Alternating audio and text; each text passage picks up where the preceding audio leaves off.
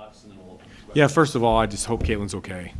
Just a competitor, a great kid. Obviously, for 3 years, we've seen her do awesome things, and so just hope that she's okay. You never want to see anybody get hurt. It's like I told Lexi before the game, I just don't want injuries, right? And so we have our fair share too.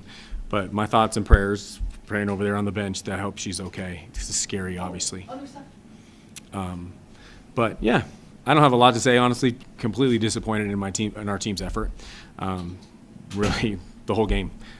Just, and give credit to Montana State. Some of that's them, some of that's just us. And so it's always a little bit of both.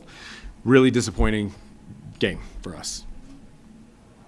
Yeah, what are the emotions at the end of the game, not only from the season with Caitlin, but also from just the energy and everything that goes into this game and having a disappointment again? Yeah, it's just unfortunate, right? I mean, the whole thing's just unfortunate. I mean, I didn't really even see it. I saw the initial thing. Somebody had said that one of my assistant coaches said she had hit her head already on the one end already. I didn't see that. Honestly, I'm so busy thinking of other things I didn't even see it. But you just feel badly for anybody who gets hurt like that. But yeah, and so there's a weird ending because of that. Obviously, for a long break there, that's just 25 years of coaching, I've never had that happen. So. What changed early on that you guys came out hot at 95 or whatever? Yeah. I'm not sure, to be honest. I wish I knew. We came out playing right and got tentative, and again, hats off to Montana State.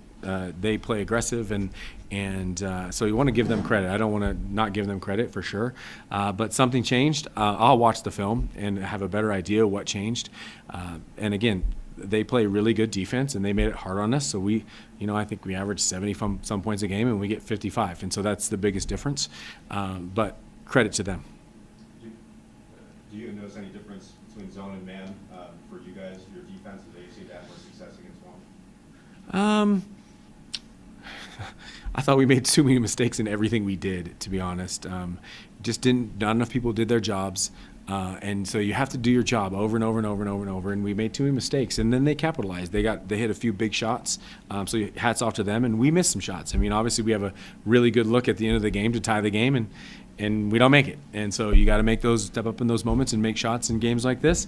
But yeah, we didn't play well today. Before the downward turn, what can you say about your start? Because you hit 5 threes in the first quarter, 6 offensive boards. It seems like you're finding ways or finding the areas where they are susceptible. Is that just not sustainable? Not today. Not today. Yeah, we came out the way I envisioned it, and it went downhill. And I don't necessarily know exactly what happened. We didn't attack some things the way that we had practiced, but again, credit. I mean, there's adjustments being made throughout the game, and their adjustments on the defensive end caused us obviously a ton of issues after the first quarter, and so credit to them. This is obviously a new look Montana State team from one that you faced last year. Yeah. What did you make of there are many new faces that got more minutes going today? Yeah, I mean, they have a lot of young kids and long athletes, but I think give credit to Madison. I don't know what her new name is, but Madison, give credit to her. She's a senior, and she stepped up in a senior moment. She came and stepped up and had 18 points, and that she made some big baskets in the fourth quarter to do some good things. So you have to give credit where credit's due, and she made some big baskets. They've won 10 straight here against you guys now. What makes this place so difficult for you guys to play? Yeah, I don't know before I got here. I don't know. I was at Oregon State, and we had no problem when we played them. But now it's been a problem the last 3 years, right? So 3 years in a row. Obviously, this team's completely different than it's been in the past. But this is a hard place to play. There's a reason why they're 6-1 here, and they've beaten some good teams here, right? They've beaten other good teams here, and there's a reason why they go on the road and struggle. So it's a new team. It's a young team. Trish is doing a good job.